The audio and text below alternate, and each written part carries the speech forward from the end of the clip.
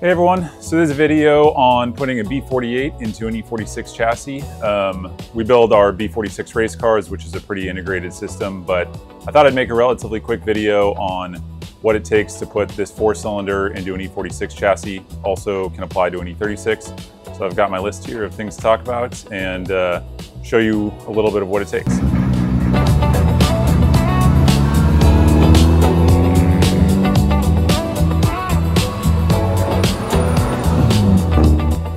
So starting out here, this is a car that we're finishing up building, car 9. This video does predominantly apply to the D engine of the B48 series, so 2020 and kind of newer up to about early 2024. There's a bunch of differences between what we call the B version, so like 2017 to 2020, and then the new P version. A lot of differences. I'll discuss some of those, but starting out with the mounting. So we actually cut, normally on an E46 here, there's the whole HVAC thing. We cut a little bit of the firewall. There's still decent amount of room. It's not crazy, it's pretty close on the back here. I'll try and show it from the underside too, but we pretty much put this thing as far back as possible. We've got some engine mounts. I'll actually show you this engine without all that stuff on it. So this is our E46 parts area sub-assemblies, but this is what the engine looks like outside of the car. The closest part here is the cam solenoids on the back, but we make these motor mounts. We've actually got a new design coming out that mount it nicely into an E46. So I can also show on this car where the so how it clears the subframe. So the oil pan, the pump is at the back of the engine along with the timing chains.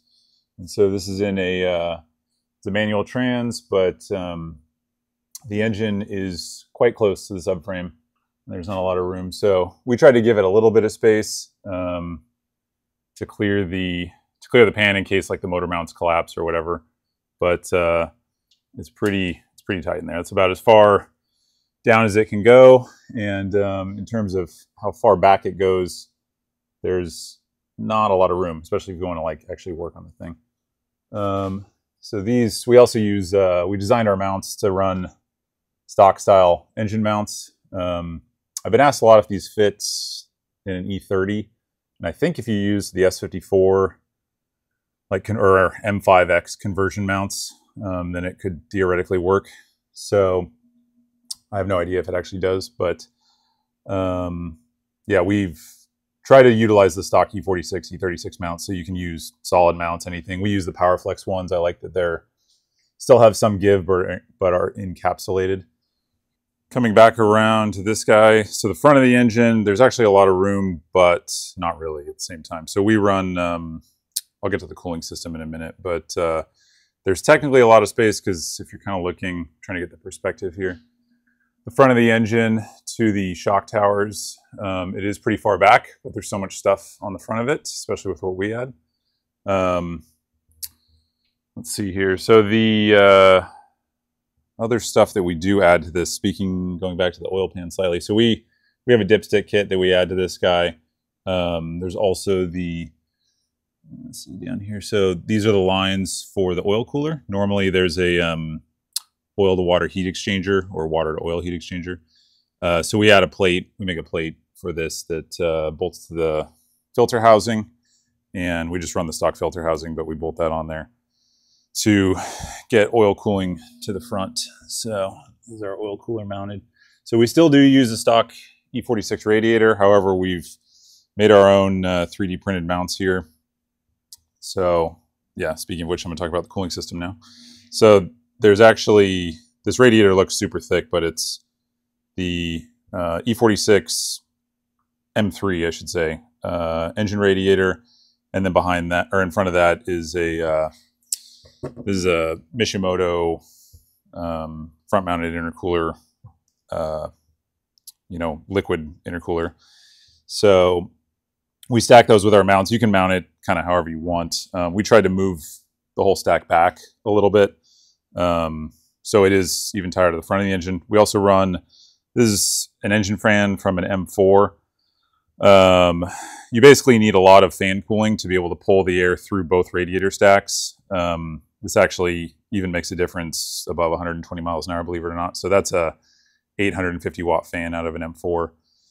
Also, in terms of cooling, so we, we run, you have to make a lot of hoses for this to get it to fit. We do have a fitting kit, but intercooler expansion tank, engine expansion tank, and then we also make our own charge pipe, which, so this guy, these are 3D printed aluminum, and then there's an extra cooler down there. So this is intercooled, that's intercooled. This first one at high boost levels drops temperatures by about 70 Celsius. So we found coming out of the turbo, at a little over like 32 pounds of boost, the air was about 140 Celsius, and then this first charge pipe drops it to about 70 Celsius, and then this one, in ideal conditions, gets it to a little under 40 Celsius. So if you're doing long races, then that builds over time up to in the 50, 60 range. A lot of hoses, as you can see. This is the turbo intercooler pump. We actually, the turbo we run, it's kind of a Garrett knockoff, a little bit hard to see, but we use the stock. Part of the reason we run it is we can run the stock water lines, which unfortunately are kind of hidden down there. But we just run the factory lines for the engine. We do make this one to meet up to the turbo. This one, which is the inlet for the turbo pump. So that just cools the turbo. It's mostly after run, and then down here is the intercooler pump, which you do, again, we had to make lines for that. That's the stock mounting location, but because we run this additional intercooler and things, that guy gets all new hoses, basically. Switched over to the other car here to show the cooling system. So again, these are our mounts that we make to mount the radiator stack. And we use this Mishimoto front-mounted intercooler. So a lot of these parts we make, but you can just make little tabs and things to mount these. Or we've discussed doing how it is on like an M4 and have side-mounted intercooler radiators to not block the front engine one. But yeah, we have kind of see the plumbing here for that guy, and the engine fan mounting, and our extra intercooler charge pipe. So we also delete the Valvetronic here. This is a crazy little motor that I don't know of any standalone system that can run that. Again, that's a whole nother video. So we do upgrade our manifold pressure sensor. The stock charge pressure sensor actually reads quite high, so the stock one is sufficient. And this is a additional intake temp pre. So when I was talking about the temps before, we're reading it here, and then this has an additional temp sensor in it. So quite a few things you have to run. Again, we run a Motec ECU. I'd be actually curious to know if anyone's gotten a standalone version of a stock ECU to work. One of the nice things about running standalone, though, like a Motec ECU, is less limp coat issues. If you're running these as a race car, less sort of emission-related issues, and then a lot of extra features. So we are working on a package that uses an M122 ECU instead of an M142. We do have to delete a lot of stuff to do that, so it's kind of complicated, but that's something we're working on. We're going to put one of these in a E46 street car. That's something we're working on right now. So we're going to have that be the cheapest possible kit. We're just, anything we can delete, we are deleting and trying to make it so that, people can put these in street cars and don't need all the motorsport features. One thing I forgot to mention, so normally on these, right down here is where the AC goes. On the left side, that's usually an AC compressor. We just have a delete pulley. On one car that we provide an engine electronics package for, they put their power steering pump there on E46. We add hydroelectric power steering, so it's just a Volvo pump. And then we make this nice little line kit that with some hard lines. So much stuff in here, it's hard to see. But that's what we do for the power steering. And then we just run the normal E46 like CHP rack, or it's actually a Z3 rack, I should say. So we're actually going to swing back over here, talk about transmission. So, well, first these guys. So we run a GS637. One note is the starter, unlike a normal like M52, S54, the starter is down at the bottom, not at the top. So this transmission's upright. And then this GS36, it's the same trans that came very roughly in a E46 330. So it's got the 22 spline input shaft. We run a race clutch from a company called TTV out of England, but this transmission is also from Europe. It's a GS637DZ. It's pretty special. It does have an E90 size, a 335 E90 output shaft, so can handle a lot more torque, but you need to get the nose of an E90 drive shaft for that. And so this one's got the manual, and we also make a sequential, which is in the other car, and I'll raise that up and show it. But interestingly, so we run, kind of see here, this is just stock E46 6-speed mount, and it just happens to go where it needs to go. This part up here, BMW is actually out of. We've been struggling to get those. So this one is we just copied it and 3D printed it out of aluminum. My camera's focusing correctly. So yeah, that's a 3D printed aluminum piece that we now make because we had to. Exhaust. So we make this exhaust. It's a full, basically CNC laser cut exhaust. But on the front side, which is probably what you're more concerned about, so we just have it, we make this and it joins up here, but this is a F30 charge pipe, so B48 like B, not charge pipe, down pipe. And these guys, this is a VRSF one, works really nicely. So the exhaust is pretty easy on these, quite a bit of room, but obviously this is a race car. For a street car, you probably want a little more muffling. And transitioning back, I raised this car up. So this is a sequential version. We use a Hollinger SG3 gearbox. So we use the same mounting. We just make a little interface plate here.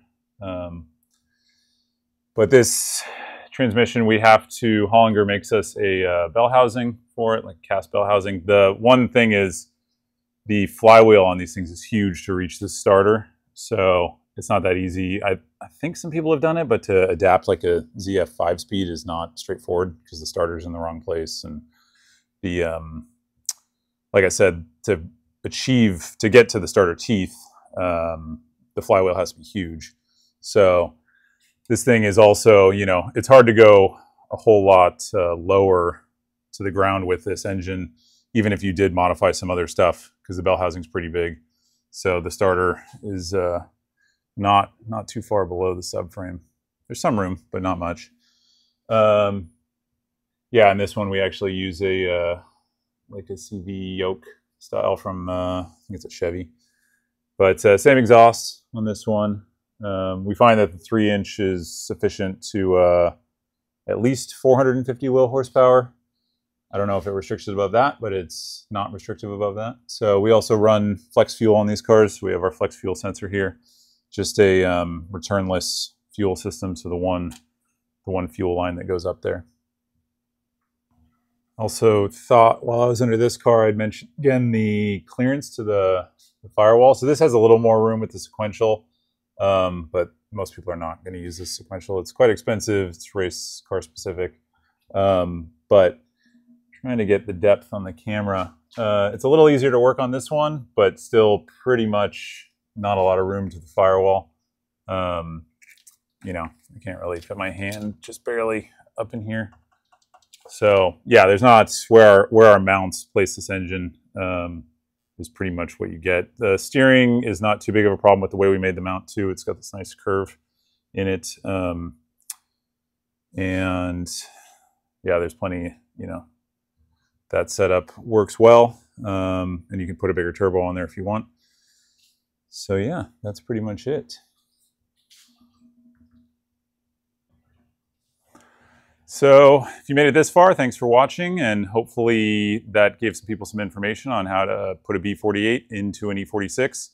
So we do make some good integration parts. We're working on more, especially for a street version, and simplifying everything. Again, the race car version is a little bit complicated, kind of necessity.